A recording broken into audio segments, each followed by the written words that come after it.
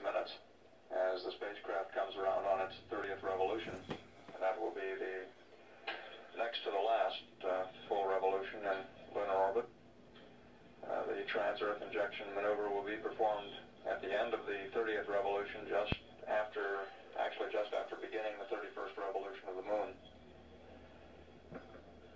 Apollo 11 is now in an orbit with a high point of 62.6 nautical miles and a low point of 54.2. The current spacecraft velocity is 5,356 feet per second, and we show an orbital weight of 36,691 pounds. We have loss of signal now. We'll be coming back up when we reacquire in about 45 minutes. At 133 hours, this is Apollo Control, Houston.